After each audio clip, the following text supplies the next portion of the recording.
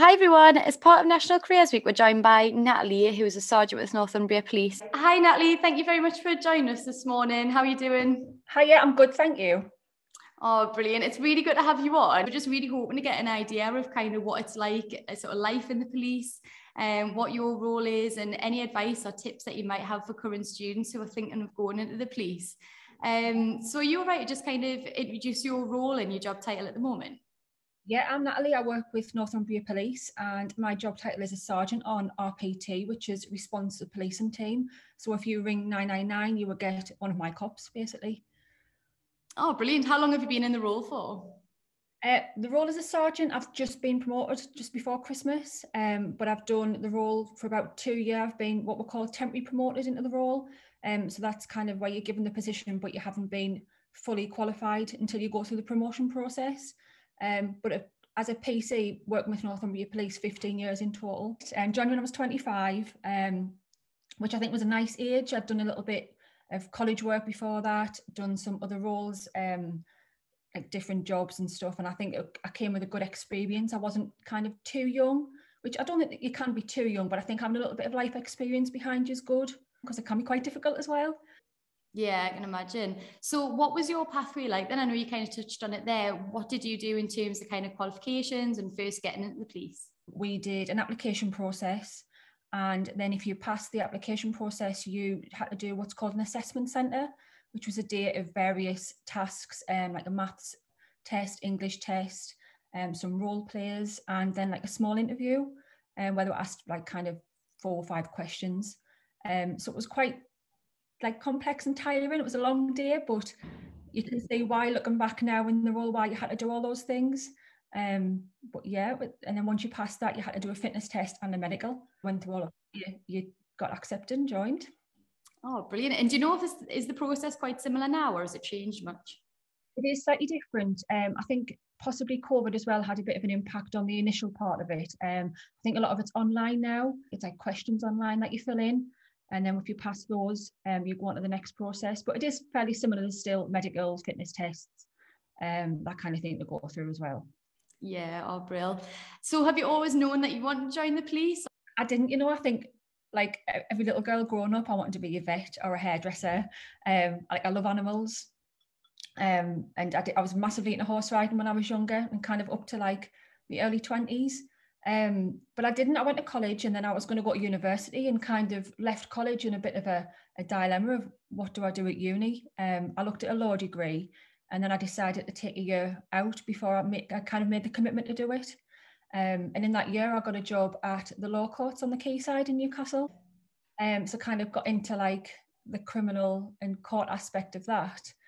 And then you obviously have dealings with the police and things. So, and then one of my friends joined about a year before me. So I'd spoke to her about it for a long time.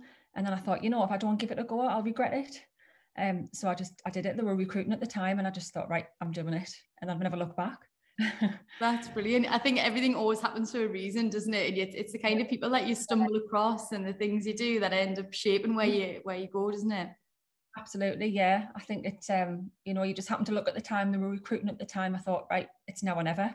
But yeah, and I think like looking back, I couldn't see myself doing anything else now. That's a funny one, isn't it? You never imagined yourself here, but then you can't imagine not being there now. So random, I couldn't see myself doing anything else but this. Yeah, so weird. That's great. So in terms of a typical day, I imagine every day is a bit different for you, but could you talk us through a day-to-day basis, what you'd expect in your role? Yeah, like you said, no day is the same in the police. You're dealing with a wide range of things that I never even imagined the police would be called for. But it's great, like, you go out and help people and it's like a lovely, good feeling at the end of the day when you've looked back on your day and you thought, I've helped like all those people today. But typical day in the sergeant role that I do is we'll start off with a briefing. So myself and my team will have what we call an intelligence briefing. So that's put together by, we'll have a dedicated intelligence unit. And basically that just puts together important things that might have happened on our days off. Burglary targets, so we'll have our kind of regulars who commit burglaries in the area and things. So their details will be on there just for, especially for night shifts, if we're out on patrol, if we see them in certain areas. any kind of like important jobs that's happened over the last day or two, any people who are wanted to be arrested for offences that we haven't caught up with yet. So we go through all of those, and then we discuss some jobs we've dealt with, so good jobs and some jobs that maybe we've got some learning from that we didn't do so well. You know, and I think sometimes the job we do and the jobs we deal with, it's good to kind of talk to each other about it, because we can go home and things can kind of dwell on us. And I think because we're saying that we're in the police, we put the uniform on and sometimes think we're invincible, but really we're just human beings underneath it, and we think about things and things affect us the same. So sometimes it's good to talk about the jobs with other people who have gone through similar or the same incident with you, to kind of just make you feel a little bit better, really. And then once we've done the briefing, we allocate, I allocate the cops to like certain areas of our area command. So I work South Tyneside. It's quite a big area command. We cover South Tyneside and Washington. So we allocate cops to certain areas, and that's their kind of footbeat for the day. So they'll pick up jobs that come in that area. And then once I do that, we have quite a bit of paperwork and things to do as well. So we go through the paperwork, and I also manage, and we'll have a saying in the police called C&C, which is command and control. So if an incident comes in that needs a supervisor to take command and control of, I'll go out to the jobs as well and oversee the incidents that come in. So I'm just constantly checking the logs and checking the incidents that come in to see what has a high risk and what the cops need to go to first. So it's just quite a busy day, really. It's kind of like blink of an eye and it's over, because we're constantly really busy, but I wouldn't have it any other way. I love it. So was there anything about the role that's kind of surprised you wouldn't expect when you first went into the police?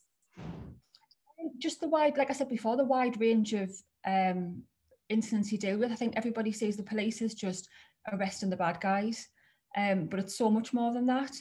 You're going out and like helping communities daily. You know, you've got people who'll ring in about a dog running on a main road, for example. A lot of mental health, which I didn't realise would be a big part of the job. Although we're not mental health professionals, would deal with a lot of mental health and work alongside mental health professions really closely. I think probably every day we'll come across kind of a mental health related incident. But yeah, just the vast like range of jobs that we deal with. It's not just arresting the bad guys, it's so much more than that. I think it's you don't realise how much of like an impact you have on people as well. You know, you kind of have your regulars who you deal with who will ring you probably every day, and sometimes it's for nothing in particular, but they don't have anybody else. Massively like rely on us to kind of like, and it might just be going out and telling them what to do with something, but they've got nobody else. So like you don't realise how much of an impact you have on them and how much you're helping them on a daily basis. Yeah, it's probably like what you're saying, that you probably wouldn't expect that really from the police, would you? You do think of police as going out and arresting people and getting back out there. Yeah, and it's not. But like I say, you kind of have a lot of skills, because you've got mental health side. I suppose you're a bit of a social worker to people. You know, your skills are kind of huge, especially working on the response team, because you're the initial responder to everybody ringing the police. You know, you've got all the specialist teams inside the police, which we then will speak to them if it's under their umbrella. But at the minute that job comes in, we go first, so we deal with everything. That's quite a big like responsibility then, isn't it, being the first one? Yeah, I think that's one of the things you probably don't realise when you join. The role does come with a big responsibility, but that's nothing to worry about, because that's my job as a sergeant, and I have my boss who's an inspector who we're there to support you with that. So that's not to put anybody off, because that's what my job is, and we give people help and advice, and you go through a lot of training which helps with that. But yeah, you do have a lot of responsibility, because you're dealing with a lot of different types of incidents. Mm-hmm. So I think that's quite a good one to touch on, isn't it? Because it's probably quite a daunting thing at first. I think you're going to join the police, and how will you react? How will you know what to do?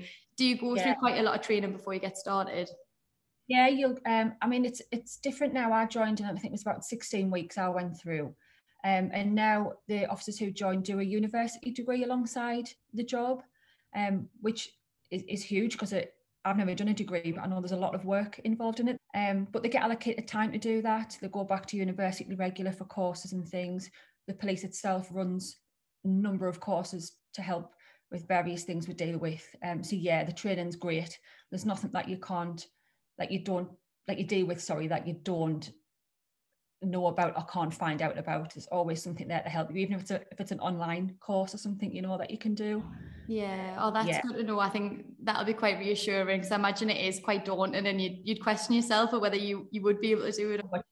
Yeah, there's nothing to worry about in that aspect. You get plenty of training, and there's always refreshers as well. So yeah, that's nothing to worry about at all. Oh, great. That's good to know. You probably already kind of touched on this a little bit, but what would you say is kind of the thing about your job that you enjoy the most? Helping people. Like, I know that sounds really kind of like a typical answer that probably a lot of people would say, but there's not many jobs, I think, that people do where you come into work, you're given a set of car keys, and you just go out and about, and you know, and you go out and just help people or have a chat with somebody. I think sometimes the police are portrayed as the bad guys sometimes. I think, you know, and the media doesn't help a lot of the times, but you actually, when you go out and speak to people on the street, people really respect you and like to see you kind of out on patrol.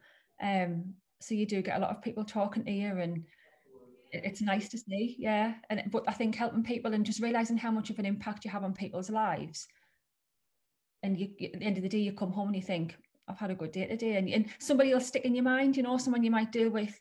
You'll come home and you'll think, oh, I wonder how they're getting on, or, you know, but it is that a good job satisfaction, I think, that coming back and just thinking, I've helped them today, and I hope I've had some kind of like positive impact. Mm-hmm. Oh, but that's an amazing feeling to know that you've kind of changed someone's life. I helped them, like you say, it's a massive thing, isn't it? Even if it's just giving them a telephone number for somebody else, you know, like if they didn't know where to look for that number, what might have happened or what might they have done, you know. So yeah, that is a good feeling, definitely. Oh, that's great. I bet you come across so many different people as well. Yeah, and like, you know, you get the people who are not so keen on us, but I think if you can talk to people in this job, I think I always say, you know, we're given all this kit, like parva spray and a baton and things, but I think as long as you can talk to people, that should very rarely should have to be used. I think in 15 years, I don't think I've ever used either of those things, because people just want a bit of respect. And I think, and it goes both ways. You speak to people how you want to be spoken to in return. You know, sometimes that doesn't work. Sometimes you have to step it up a little bit, but that's very rare, I think. I think as long as you're polite and pleasant with people, people are fine. Yeah. Do you think you found your own way with that then, in terms of like dealing with maybe the more difficult people you come across? Yeah, and like you do have your regulars and sometimes in the difficult people as well, you know, like the people who you do arrest. But a lot of them will be, you know, they'll remember you for being nice, you know, because you know, sometimes people will say, oh, like they think they're great because they're in the police, they've got the powers gone to their head, and like it's not like that at all. I think as long as you speak to them and you can have a good laugh with people, and they'll remember you and they'll wave at you, even if, you know, even though you arrested them last week, they'll still kind of give you a thumbs up or a wave in the street sometimes. Yeah, it's fine. I think as long as you just have a bit kind of banter with people, really. Yeah, it makes a big difference, doesn't it? Definitely. Great. So just thinking back to kind of when you were in school or when you were starting to decide what you wanted to do, is there anything that you wish you knew then that you maybe know now about your career within the police? Yeah, I think people forget that it kind of, you have to work Christmas sometimes.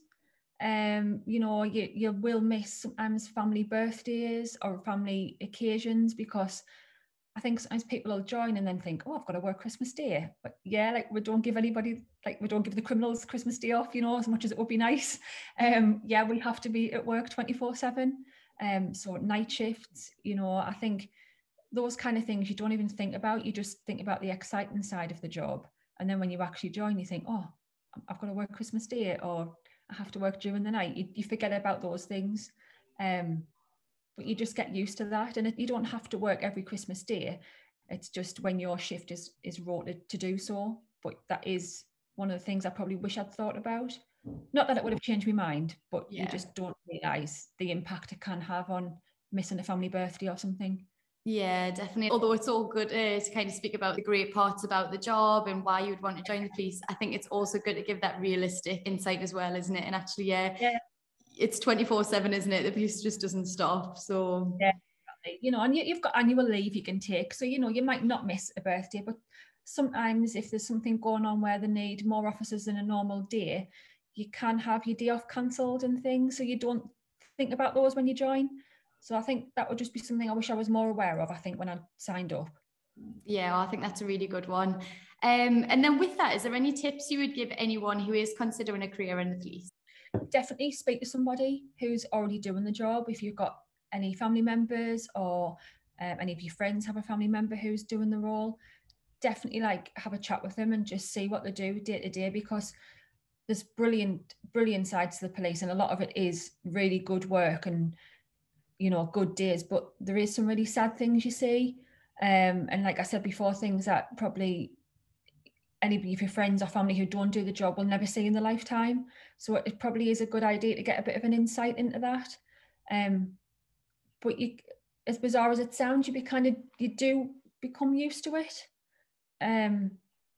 As weird as it sounds, but at the same time, like I said before as well, we're only human under the uniform. So, you know, some people will find things more difficult than others. So I think it's good to have a chat to somebody if you know somebody, just to get a good insight into what we actually do day to day. Yeah, I think that's a really good one. Like you say, you do think the police has been invincible, don't you? But actually, you're just real people. You know, if you do have a particularly bad day, I know you said you try and all kind of speak to each other who was on the same job. Is there anything else in terms of like support you get if there's something particularly difficult that you see or you work with? Absolutely. We've got what we call like trim practitioners who are for like incidents of like any kind of trauma related or anything like that, who will speak to you. We've got the Police Federation who offer counselling services. There's lots and lots of support there. So again, that's not something to put anybody off, because the help and support you've got is great. There's always something that we can refer you to, or you can speak to someone you can speak to. So that's really good, and from that side of it, you've always got help and always got some support and someone to speak to. Oh, that's good to know. I think, like you say, it's a difficult one, isn't it? To think about the things that you might say or you might go through, but to know that support's there, it makes a big difference. Yeah, definitely. Like, you don't realise sometimes what kind of things you deal with or what you might come across, but the support's always there for you. And yeah, that's really a positive side from the police as well. Yeah, oh, brilliant. Well, I think, just to reiterate that point that you made, Natalie, that it's really important to speak to people who have already been in the police and they've got that experience. It's definitely a good idea before you actually start and kind of progress into that role. Yeah. For anyone who is considering the police, we do have workshops this evening at college with our uniform services team, and definitely point you in the right direction of people who are currently in the police as well to help out with that. But that's been really helpful. Hopefully it's been useful for everyone listening, and definitely get in touch if you do want any more advice or any more contacts. But yeah, that's been brilliant. Thank you, Natalie. Thank you. See you later.